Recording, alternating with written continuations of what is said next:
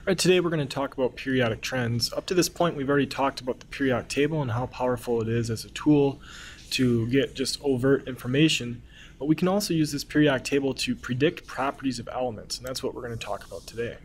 So we're predicting these properties just based on where that element happens to live on the periodic table in relation specifically sometimes to its neighbors.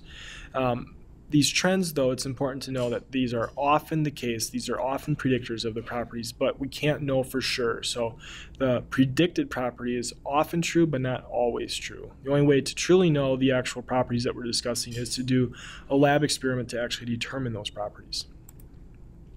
So activity is the first one we're going to use, also known as reactivity, and that's a description of how good an atom is at reacting. Now, for activity or reactivity, we look at two different locations on the periodic table. We have a trend kind of for the metals, and we have a trend kind of for the nonmetals. So for the metals, we get more active towards the bottom left, close to francium, and then for nonmetals, we get more active towards the top right, close to fluorine. So if you're nonmetal, closer to fluorine, either to the right or farther up, you're going to be more reactive. If you're a metal closer to francium, either down or further left, you're going to be more reactive. But then the noble gases over here, these are unreactive. These are unreactive. Out of all the atoms on the periodic table, fluorine is the most reactive, but for the metals, the most reactive metal would be francium. So that's activity. Now, activity is slightly based on radius. So the bigger the atom, so if you're a metal, if you're really big, you don't hold on to your electrons very tightly, and that means that you can give them away easily, and if you can give your electrons away easily, you can react easily. On the other hand, if you're really small, you can pull in other atoms' electrons, which means that you react more often. So that reactivity trend is partially based off of radius. Now, radius is based on two characteristics: the number of energy levels. So as we go down the periodic table, the number of energy levels increases. I like to think of it as layers of clothes. So if you're in energy level 1, like hydrogen, helium, you only have one layer of clothing on. If you are in energy level 2, such as lithium all the way through neon, you're going to have 2 levels, and so on and so forth. The more layers of clothes, of course, the bigger you get. So that explains why we go down the periodic table, why the atoms get bigger. What we need to also talk about is why atoms get smaller as you go from the left side to the right side. Now, the reason that that happens is because the number of protons in the nucleus is going to increase going from left to right. So for a given energy level, choose, for example, energy level 3, which includes atoms sodium through argon, the atom sodium happens to have 11 protons. Now, it's going to have the same number of layers, 3 layers all the way across, even though as we get over to argon, where we have 18 protons.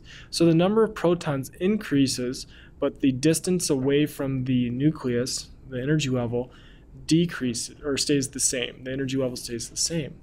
Because of that, the power, the positive power of the nucleus, the pull of the nucleus increases as you go from left to right, therefore pulling those negative charges in more tightly. I like to think of it as a vacuum, where the number of protons behave as a vacuum cleaner power, and they pull those electrons, those negatively charged electrons, in towards the nucleus.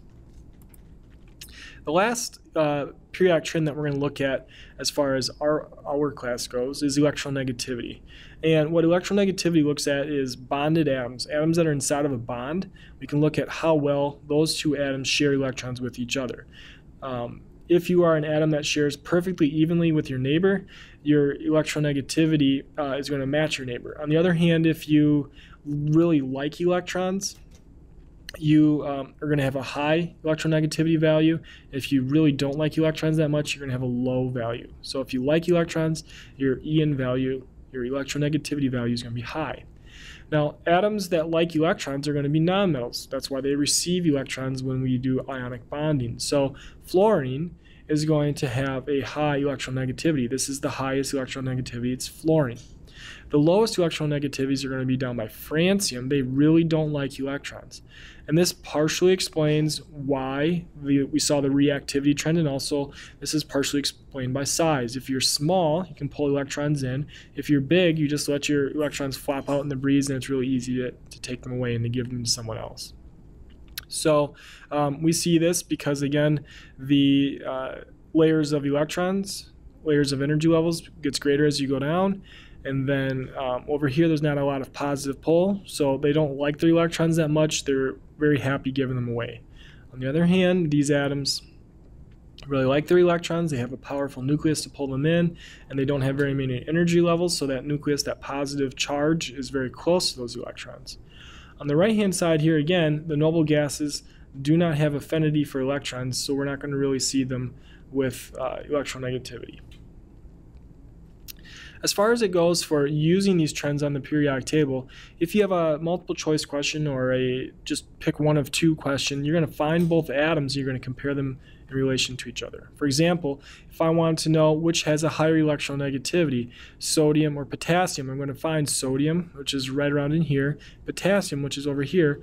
So going down would have a lower electronegativity, which means that the higher value would be for sodium. It's higher up. If I wanted to compare, let's say, nitrogen and oxygen, here's nitrogen around, right around in here. Here's oxygen. Oxygen is closer to fluorine, so it's going to have a higher electronegativity value. Hope that helps. What you should have learned is 3 basic periodic trends and how you might use them, and then why those trends work the way they do.